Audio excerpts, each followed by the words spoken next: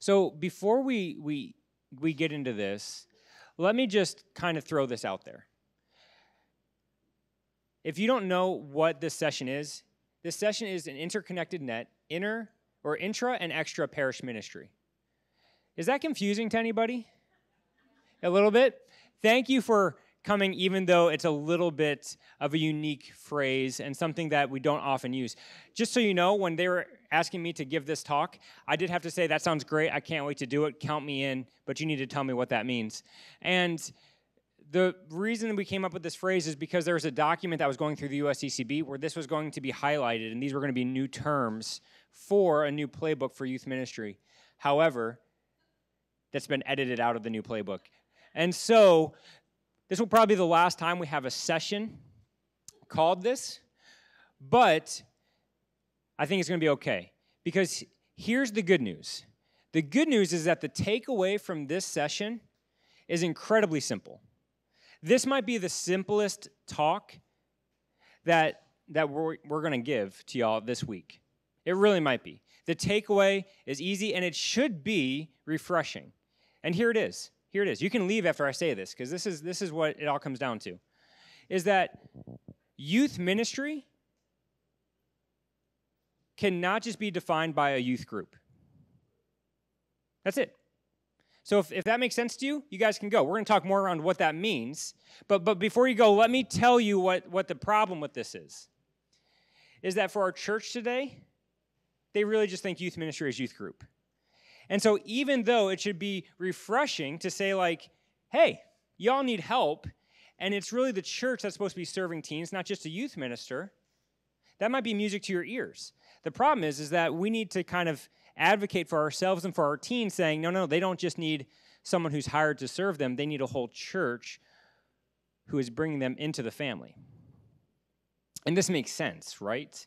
Again, I don't want to go into it too much, but isn't it a bit bonkers that if you see a new parent or a new family and you say, that kid is beautiful, but it takes a village, and then there's a youth minister with 50 kids in high school and 100 kids in middle school, and they're like, good luck. The way the church is structured is that we need to create a net that we can cast both deep and wide to bring in as many young people as possible. And so if you think that you're going to go at this as a lone wolf, you can, and people might even encourage you to do so. But the reality is that we'll have far more fruit if we can lean in as a church and not just as an individual. Does that make sense? So that's what we're going to talk about. And here's the thing. I'm just going to say that time and time again in different ways and give some practical examples and some obstacles that we're going to have to think about as we lean into this. If I have time, I'm going to kind of dive into some things that we can do as a church to be a little bit more engaging for young people. And when I say that, I say a church, not just a youth group, right? What can the church do? If I don't have time for that, we'll go into hopefully just a longer Q&A, because again, this is a pretty big topic, and I know that at this point, if you're like me, and I haven't even been to all the sessions, people are texting me like, what did you think of that talk? Like, I haven't been going to all the talks. The coffee is just too good, and I'm too lazy. And so I know that your brain might be saturated, and so what I want to do is just take a breath and kind of ease into this. And I don't want to overload you, but I want to make sure we get to this important point, because, again, we want to cast a net that's deep and wide.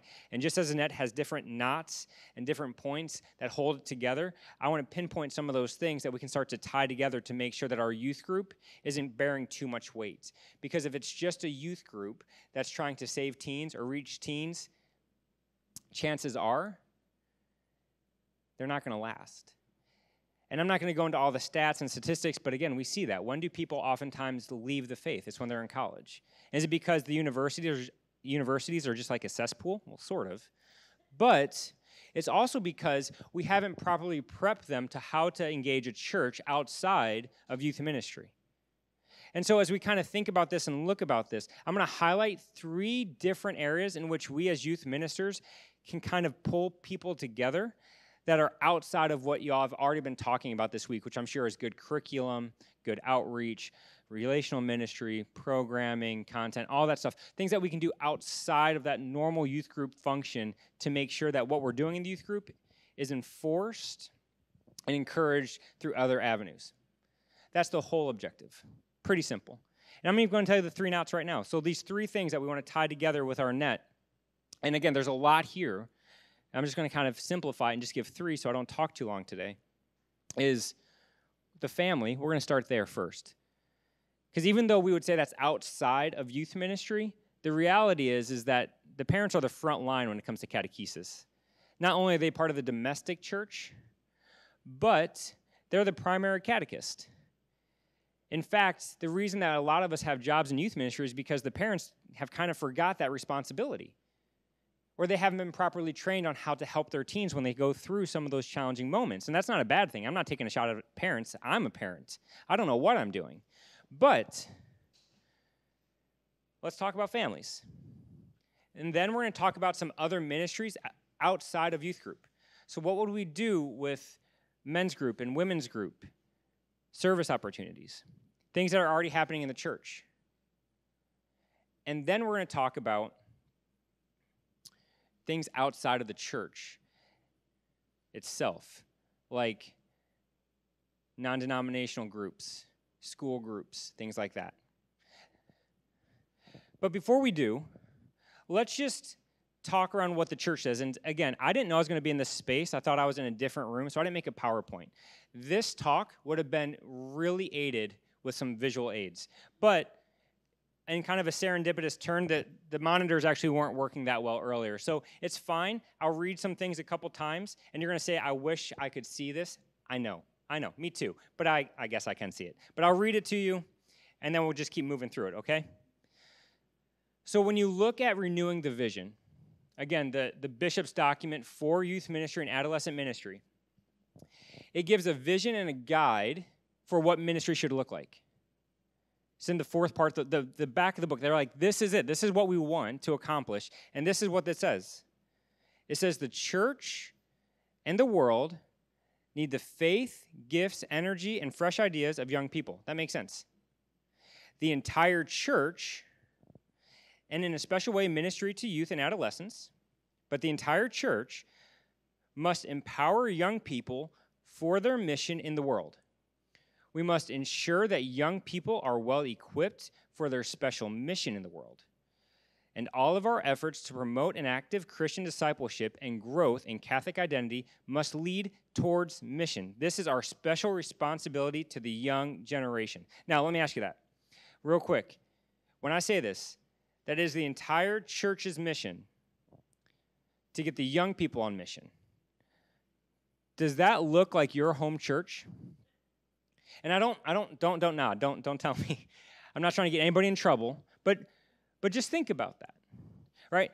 This morning as I was praying, I started thinking about the story of Jesus getting separated from Mary and Joseph and then being found in the temple. Jesus was there for 2 days. Can you imagine if a 12-year-old boy walked in here? Like how awkward that would kind of be for us right now? The youth conference was this weekend, this is for the adults.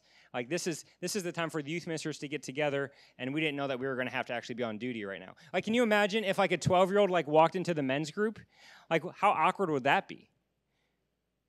And yet Jesus kind of stood there for 2 days, is what we see in Scripture, and was actually engaging with adults. And if you read Catechesis Tradendae, there is absolutely a place for age-specific catechesis. So don't twist what I'm saying, but the question is how can we make our church look more like what the church is really supposed to be? And so let's start with families, because families are where ultimately we gain or lose the most ground. And so as a youth group, how can we get parents and families on board? How can we make sure that they are equipped in a way to serve and love their own teenagers? Because even though you love your youth group and you love your teens and you have all the best intentions for your kids that you're serving, the reality is, and if you're a parent, you know this, that your love for the teens is nowhere close to the love of the parents for that teen. And that the vast majority of parents want the best for their kids. They want their kids to know Jesus. It's just that they don't quite know how to do that, because when they get around the dining room table or they're sitting around before bed, the teen's too busy or disengaged, and they don't know how to quite break down some of those barriers and those walls to have those meaningful conversations. And so for us, how can we get the parents involved? When I was in youth ministry, this was one of my biggest struggles, especially when I was a younger youth minister, because parents kind of just seemed like they were in the way sometimes. They had all these expectations, and they weren't really reinforcing what I was saying, and I was trying to get them to live one way, but the parents were modeling a different way of life, and it was incredibly frustrating. And it wasn't until I was older that I realized, wait, what if I actually help the parents? What if I actually do something for them so they might actually grow a little bit in their faith as well, so they can help other people grow in their faith? And I started to realize that perhaps being a youth minister is not just being a minister to youth, but being a minister to anyone who is around youth. That working in a parish isn't just about having a certain title or working with a certain demographic, but it's serving everyone in the parish. And so what I started doing simply as a youth minister is I would just start emailing parents every week. Hey, here's what's going on. Here's the curriculum. Here's where you can go to find the scripture verse that we're going to be teaching on. Here's the catechism references and a couple of saint quotes that kind of back it up. And then when I did that, really started to find some momentum, is I started giving small group questions to parents to follow up with their teens. Hey, on Sunday night, we're going to have pizza. We're going to talk about this, and here's what we're going to discuss. You can read all about it here. But after the evening, on the car ride home, here's 2 questions that you can bring up to your kid. And I started to equip the parents with the tools and the means to engage their own teenagers on the faith. And the crazy thing is not only did parents start to reinforce what I was trying to teach, but the parents actually started responding to me with much more respect and much more of a mutual kind of teammate mentality. Because they knew I wasn't trying to pull their teen away from them, but I was trying to help them guide their teen in the right direction. And so the more that we can empower families, the easier it's going to be for us to continue to do what we do in youth group. Now, hopefully that's obvious. And hopefully, again, I haven't been going to all the talks. There's been a whole workshop on how to engage families. There's a lot we could say there. But I'm going to kind of shelf that one because it's pretty self-contained and it's hopefully fairly specific. Just love on the families. Reach out to the families. Give them chances to get involved. I'm going to jump to that last thing, and I'm going to say, what are we going to do outside of the parish? For me, and you have to be careful with this, I always had really great success teaming up with other clubs, organizations, and even churches in the community. I could go to the YMCA and say, you guys have basketball courts, and it's about to be winter. Can we do some kind of program together where I come and help you? We open it up to everyone, but there's a Christian slant to it. And we could do that. And it was another safe place for teens to go. Personally, my favorite, and you have to be careful here, is I loved working with Protestant churches. Now, granted, I got to know Protestant youth ministers and pastors, and I would get to know them and pray with them and engage them on a friendship level far in advance before I ever brought them into a program or told my teens about what was happening at their church. But once I found that there was common interest, mutual respect, obviously with our Protestant brothers and sisters, there's far more in common than that what separates us. And so we would find ways to engage through interdenominational practices. This was specifically helpful in schools, where the Catholic Church where I served was not able to get into the schools. By partnering with some other non-denominational practices and churches, I was able to get access to teens I was never able to serve before. And I was also able to introduce my teens in the Catholic Church to other adults who'd be good influences. Now, again, you have to be careful there. But I knew that my teens were being invited to hang out with other kids who were going to other churches, and that it was better influences than if they were going out with those kids they used to hang out with before youth group. So take that one with a little bit of grain of salt, pray and discern that piece, because I don't want to water down our Catholicism. But know that there are other things outside the church. Specifically, I'm going to highlight Young Life, who has a great relationship with the Catholic Church and is continuing to grow their relationship with the Catholic Church, that they have been able to reach teens that oftentimes Catholic churches can't, And that partnership has been fruitful in multiple relationships in multiple churches that I have seen. But now let's focus in on the one that I really want to focus in on, is what are we going to do as a parish? Like, what do we do when we are at our own church and we've been siloed because we're the youth minister and we have a youth group and we're not CCE, or maybe we are CCE but we're not confirmation, or maybe we are both of those things but we're not altar serving, and so don't touch that and don't get in the way of young adult stuff, or maybe you have to do young adult stuff because you're the youth minister and there's nothing else for young adults, and it just starts to get messy. When I was in Florida, again, if you haven't been to any of my sessions yet, I've talked a little bit about where I've worked and things like that. To sum up, just in case you're new, I worked in a very, very small church in Florida and a very, very large church in Houston. In that small church, I could have started a church and nobody would have noticed. And I don't say that tongue-in-cheek. I literally would go in, I'd sit at my cubicle. There was only 4 people on staff. And anytime somebody who was between the ages of 10 and 18 would need something, that was me. Anything younger than that, anything older than that, I wasn't needed. And anything in the church that was happening that served someone outside of that age range, I also wasn't needed. My input, my expertise, my strategy, we were just completely compartmentalized as a staff. And there would be days where I would walk in, I would say hey to everybody so they knew that I was around, and then I would leave because nobody was checking in on me. I would have our teen mass on Sunday night. I would go and say, all teens, you can come to our youth group afterwards. 20 or 50 some kids, depending on the night, would follow me. And I'd have 2 core members with us, and we would do a youth night. And no other parents, no other priest, no other parishioner would ever come over to hang out with us. I could have taught whatever I wanted, and nobody would have ever known the difference. It was just me. And it was weird, because we were just completely compartmentalized. When I got to Houston, it was almost the opposite, where we were still compartmentalized, but we were so big, and it was kind of the central program, the central ministry of the church, that in some ways, we were the cool kids on the block, but that created a whole other set of problems, because people wanted to be on our core team, and teens were excited to come and hang out at our program. But there was nothing outside of that that was merely as attractive when it came to programming or the life of the church. And so in some ways it was great. Look at all these teens who want to come hang out with us. Look at how lively this group is. But let me tell you, if you have a lively group and the rest of the church ain't doing so hot, youth group becomes more of a crutch than a springboard to take them deeper into the life of the church. Because you can't invite them into the life of the church if the rest of the church is dead. And we used to see this in really awkward ways. So we were in one of those parishes where on Sunday, when I first got there, it was the first 3 pews in the front were reserved for teens. And it was a really strange thing because adults were not allowed there. It was just like the rule. And I remember I was married at the time. I had 2 kids.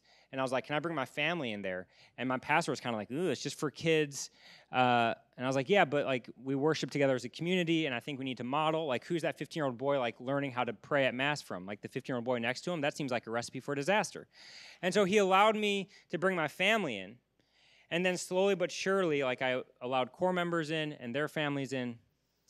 But it was tough because as teens would come through our program, they'd graduate, they'd go off to college, they'd do their thing, and they would come back as an 18-year-old, 19-year-old, and they'd want to sit in the teen section. And at first I'd be like, oh, it's so good to see you. You can, sit here. You snuck in a little late, but that's fine. Glad you're here. And the next week they'd be back sitting in that section. And pretty soon I'd be like, hey, like, I'm so glad you're back, but you're in college now. Like, enjoy it, cherish it. This is for high school. Don't relive these days. These days are horrible, Like be an adult. Go live your life. And they struggled to even just go back a pew or 2 because it was so different and so foreign. In fact, the church next to us, something even worse happens. They had a similar setting where the teens always sat in the front, and then the youth group crumbled. different things happened. And when the youth group didn't come to church anymore because there was no more youth group, those first 3 pews remained open for years because the church had just been conditioned that that's where teens sit and the rest of the church is separate. And we need to start thinking differently, that it's not just the teens over here and the church over here, but how do we integrate so that the teens are actually coming into the life of the church, that the church is supporting the teenagers and bringing them up so that they can be active members, not just a member of a youth group. This is where ministry gets fun, but this is where things get challenging because sometimes people are a little territorial.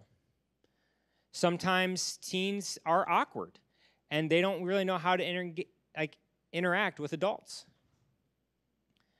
And sometimes for us, we're so overwhelmed for us to partner with another ministry, even within our own church, can be challenging because it's just easier to do ourselves sometimes. But for us, when we can bring things together, not only is it better for the teens, but it's better for the church. Is anyone here from Denver by chance? It's kind of far away. No? Okay, great. So let me tell you a story. I just wanted to see if anybody would be from this parish because there's a parish in Denver that is amazing. And I don't know how else to say this. St. Francis Cabrini. And I don't know if you've heard of this church or what they've done. You should probably know that this church was in the shadow of Columbine, right? So this church was dealing with tragedy. They had this incredible youth minister, and he was there through all of that. And then when he left, things started to fall apart, as things sometimes do when you have a big transition like that. But these new youth ministers came in, and they realized that they couldn't just build the same old thing. The personality before them was too big. His skill set was too specific. For them to mirror that, they never would have been able to match his charisma. And so what they did is they started thinking around what we're talking about now, like how can we not just do it ourselves because we don't have the skill set that this one individual had. Like how can we really rope people in together? And what they did is they started to do this really unique thing where they took their group and they started breaking it down into small community groups. And that's fine. Like we've talked about that this week, I'm sure, the importance of small groups and relational ministry and relationship with young people. But where they really thrived is each group was assigned to a different ministry in the church. And so this group over here was assigned to the Knights of Columbus.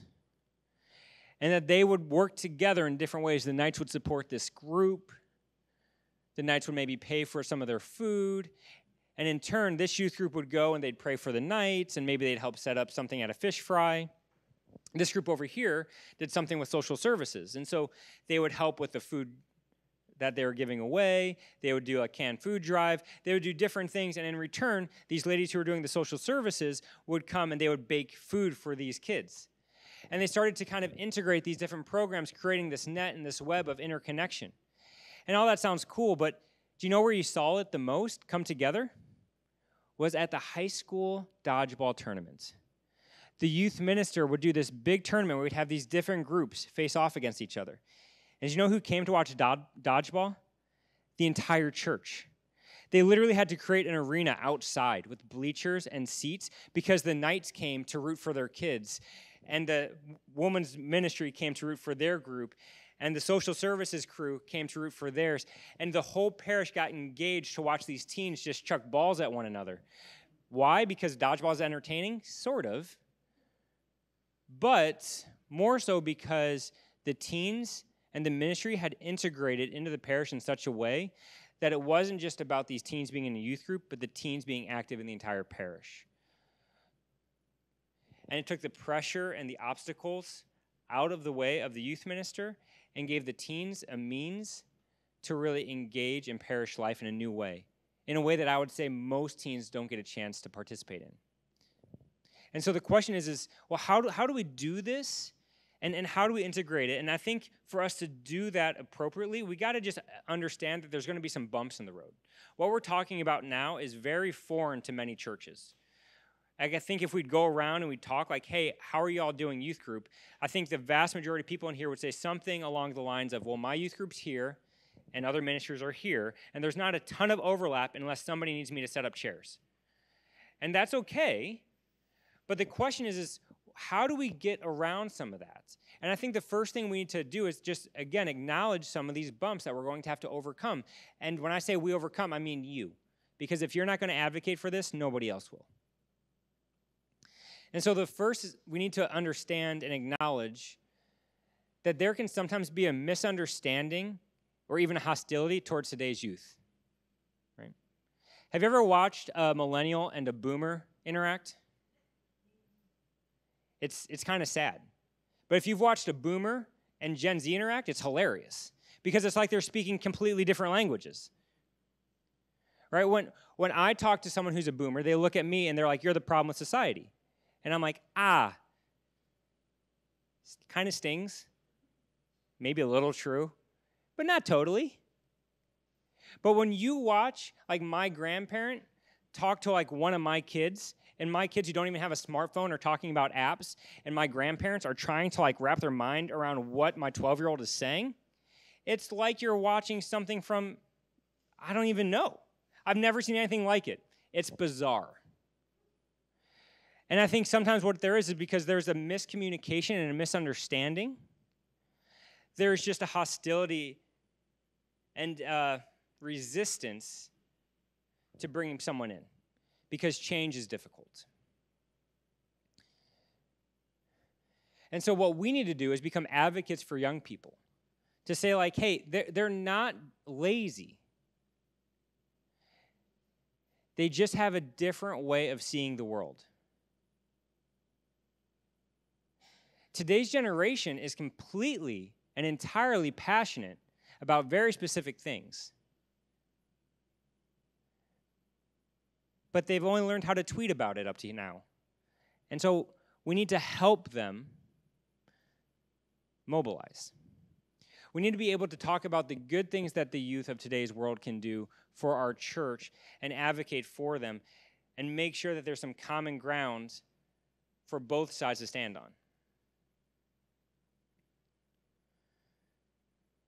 We'll also need to get ahead of the truth that to bring in someone young into some of these other things means that we're probably going to have to sacrifice fluidity and functionality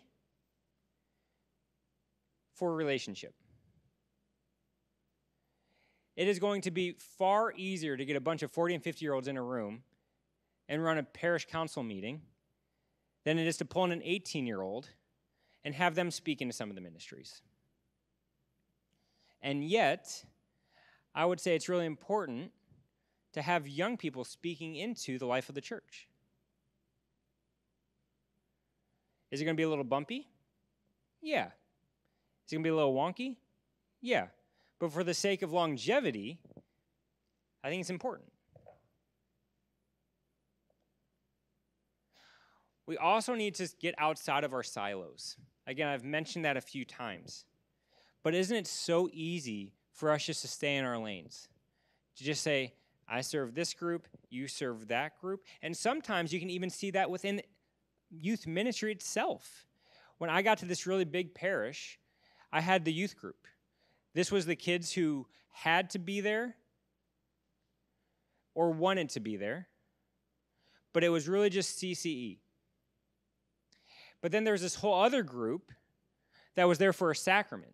They were there for confirmation. And so I had 200 kids over here. This person had about 150 kids over here. And we were running different youth groups. And when I would suggest, like, hey, how do we get these two groups together? There was resistance because there was different styles, different flavors, different agendas. And that makes sense. I was kind of doing Jesus 101 in the Kerygma, and they were doing sacramental prep. I get that.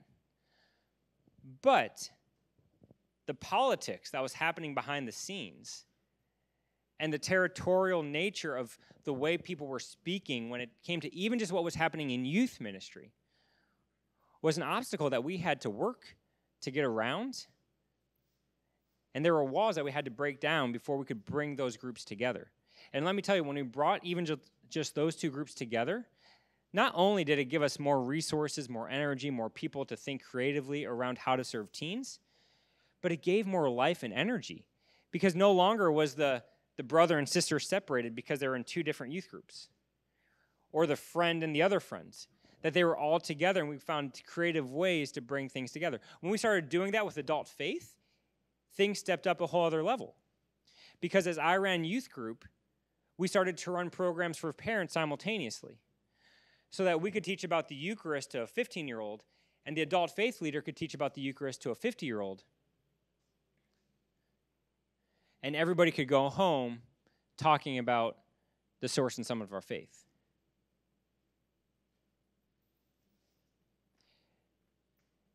And so how can we start to work together, serve one another, break down those barriers so that we can continue to push people forward? Now, I want to get to Q&A. I also always have the goal to let you out early because I want you to like me. But let me go through 6 unique points. And again, this is where a slide would be really helpful. But there's a book called Growing Young. And if you haven't read it, I suggest you check it out. It's a little old now, but the content's still relevant.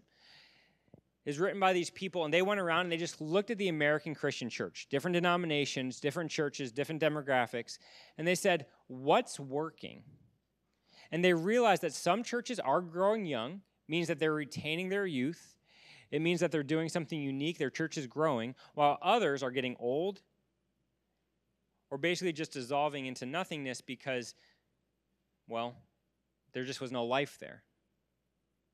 And they realized that there were 6 core commitments that these churches that were growing young, that were taking care of young people, all had in common.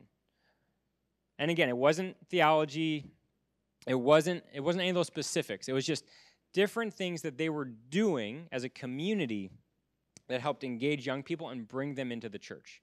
And so we're going to go through these quickly, and then we'll go into Q&A. But we might go through this too quickly, but I want you to hear this just so you can start to think around some of this and let this percolate in the back of your mind as you continue to think about this after the session. So here are the 6 different things. They gave youth leadership opportunities. I'm going to paraphrase these so they're easier to understand.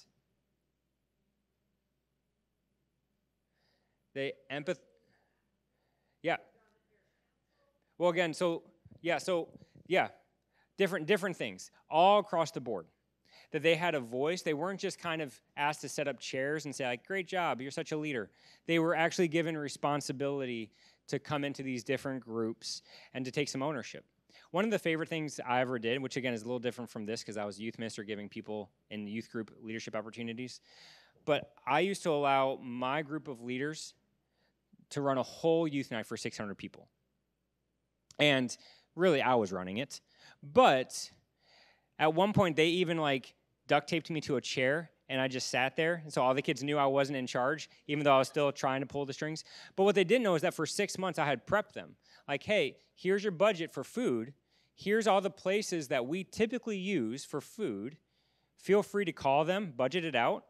What do you want to do? You want to get steak for everybody? Awesome. Make some phone calls, and good luck. Let me know what you find. If you can find something in our budget, you can do it. We never had steak. Always had pizza. But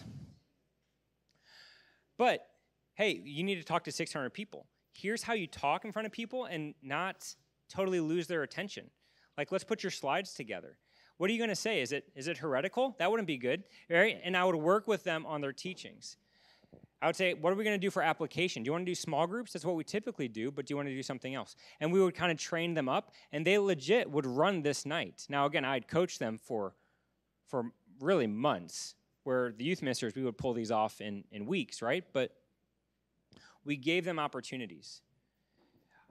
Our social service ministry, they would let teens pick a service project, and they let teens organize that.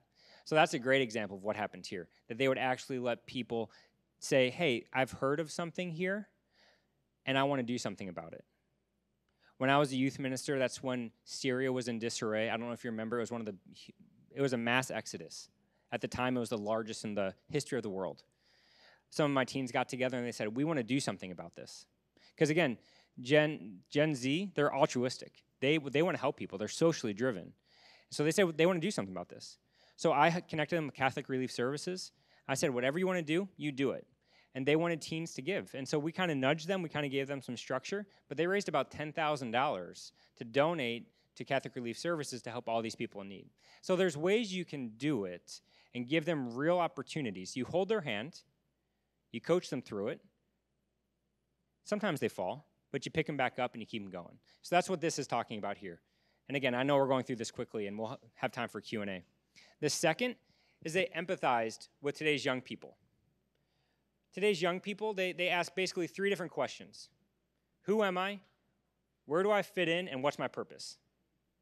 Who am I? Who are my people? What's my purpose? And churches found ways to answer those are the churches that kept young people.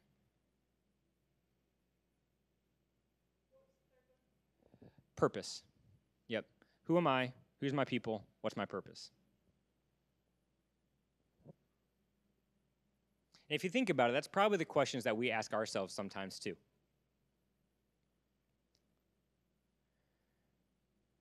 The third one is they took the gospel seriously. Now, again, this is where it could probably go towards theology. This book is pretty open-ended when it comes to what they believe. They're talking to a lot of Protestant churches here, but ultimately, they're living what they see in the gospel, and they're not watering it down. They're tackling the hard things, the socially difficult things, but they're doing it in the way that Jesus does it in the gospel.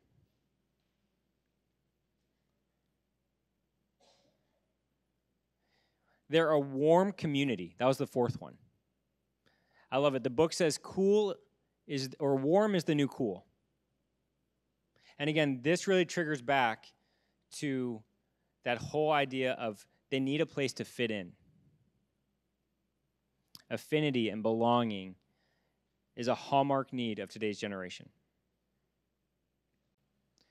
They prioritized young people and families everywhere. So in every ministry, in every opportunity the church did, families and young people were welcomed. They weren't just pushed into a cry room. They weren't forced to get babysitters. They looked at everyone in every walk of life and said, we can figure out a way for you to be a part of this.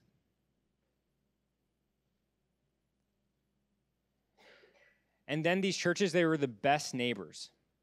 So they were socially active. They were serving the community. They were doing things outside of the walls of the church, not just bringing people into a service.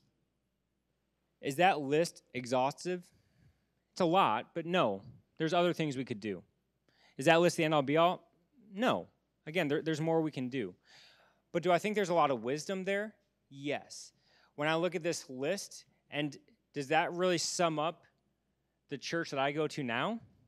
To a degree, but I think in some ways my church could probably do better.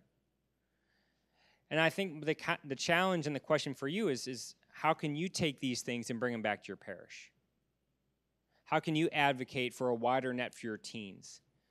A great youth program is amazing and a gift for young people. But a parish that is serving youth is irreplaceable. And that's what we want for y'all. Takes the pressure off your shoulders and gives us a church that has a future as the church takes care of the teens now. So with that being said, what questions do we have? What ideas do we have? And how can we kind of talk about this together as a community of youth ministers? Yeah. Where would I start? Yeah. So my first start would be to go to the pastor and say, hey, pastor, can we talk about this? Like, we need to cast a wider net. How can we bring the teens deeper into the life of the parish? I think you always start with the pastor, because if the pastor's not on board, then everything else is going to be an incredibly uphill climb. And again, I think there's really simple ways that we can bring teens into the faith. Right? Like, just think about the liturgy. Like, they could bring up the gifts. That's pretty simple. No one's going to mess that up too badly. If your priest really trusts them and there's oversight, maybe they could help with collections. Maybe they could be ushers, right? I think with the Knights of Columbus, and groups like that are often in charge of doing things like parish festivals or bazaars. Like, could the teens help set things up, or could the teens man booths? So I think there's different ways, but where do you start? You probably don't start with what exactly they're going to do, but you're going to start with the vision of what they're going to do, and that starts with the pastor. Yeah, so when the pastor's not on board, again, and this is just across the whole board, right? Like, if the pastor's not on board with youth ministry, with a core team, with a vision, or with teens getting more integrated in the church, I think that's where you need to continue to advocate. I remember when I was in school here and I was taking classes, I don't remember a lot of my classes, but there's a few things I remember. And one thing I remember very clearly is that when you're a youth minister, your job is to make the pastor look good. That was told to me multiple times as I was going through catechetics, that it's not a democracy, it's the pastor, and you serve the pastor, and he serves the church. That makes sense. That's the way the church is structured, and we need to honor our priest. So if the priest is like, we're not going to bring the teens into the liturgy, they're too messy, their hands are sticky, it's going to be a disaster. We can respect that, but what we need to continue to do is advocate for them and say, well, then where can we bring them in, and what does this look like? And if there's really just a hard line in the sand that says teens are over here, the church is over here, then I think we have to ask, well, then what does the church look like in 5 years, in 10 years, in 15 years? And get a better understanding of what your pastor's vision is, because, again, this bridge and this leap from youth group to the rest of the church, we're seeing time and time again, it just doesn't happen naturally. We need to be very intentional. And if we're not connecting teens to the church as teenagers, the odds that they're going to feel connected to the church as adults is slim to none. And so if the pastor's resistant, I get that. Again, we're going to have to sacrifice some functionality and some fluidity for a relationship with young people. I think it's worth the sacrifice, but you're going to have to tell your pastor why that is. And I think, again, aim small, miss small. Maybe start in small ways, and as the teens continue to become integrated into the life of the faith, then maybe they get bigger roles and bigger responsibilities. I don't think, especially if your church is not bringing teens into the life of the parish on a regular basis, and they are kind of compartmentalized and kept in the corner, I don't think you can just flip a switch and say, like, now the teens are running the place. And that's not what I'm advocating for either. But I do think it's important for the future of the church that we continue to give them that place. Because, again, when you look at what the bishop's saying, renewing the vision, it's the responsibility of the church to evangelize the teens, not just the youth minister. So, but that is always a struggle when the pastor's not on board. Yeah. Yeah, and again, just to kind of sum up what you're saying that people are territorial. You're saying that your youth group is compartmentalized. And you're saying that they're kind of just brought in to certain things, but not other things, right? Yeah, I mean, those are all the obstacles that we talked about. And so it's not surprising, it's sad, but how do you talk to the parents and how do you talk to the church? Those are two separate things to a certain degree, right? And again, it always starts with your pastor, right? So it's again, if you guys didn't hear, he takes his youth group to a camp in Indiana that trains them on how to participate and lead within the liturgy. That's incredible. They come back and they're great lectors. They know how to altar serve or whatever it might be. What an amazing gift. Your pastor, I'm sure, is aware that you're doing that. So is your pastor then helping you make space in liturgy for them to use those new trainings? So when it comes to the church, I think there's two things. One, no one's going to out-trump your pastor, right? So if your pastor says we need to make space for this, that's the ultimate trump card. So if he supports this, see if he'll vocally support it. But the other thing is, you said, like, how do I go and talk to the parish about this stuff? You do it by going to the parish and talking about it, right? So I would go meet with these groups and say, hey, check out Timmy over here. Like, I know he's small, but he has the voice of a lion, Like, he just went to this whole thing.